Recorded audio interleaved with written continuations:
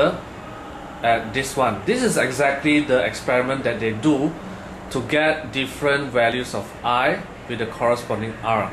Let's say you have X, Y, Z, and then you have the corresponding A, B, C.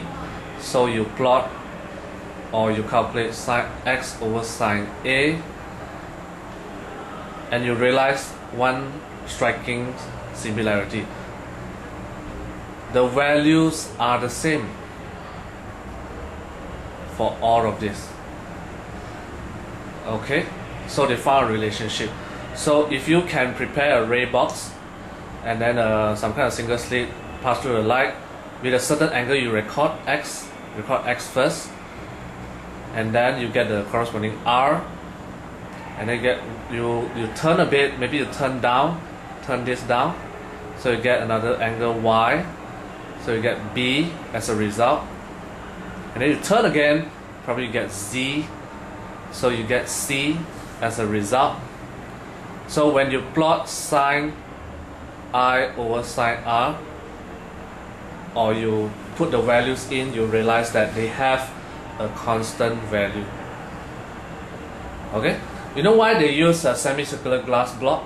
Because the ray that comes out is actually 90 degrees here. There's a tangent line here.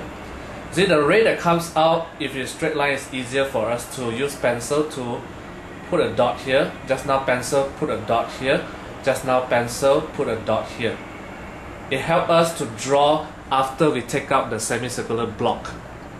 Once we take out the semicircular block, we can draw the line here to here, and then line here to here. And then we try again, we probably can use another color. So maybe your ray box is here, but this thing will remain here, and then probably bigger. Okay, so it will be further away maybe. So it is somewhere here maybe. So you can draw, and then you try another color. Maybe here, then you can probably get here. So you connect, and then you calculate the angle, and you have proven the experiment.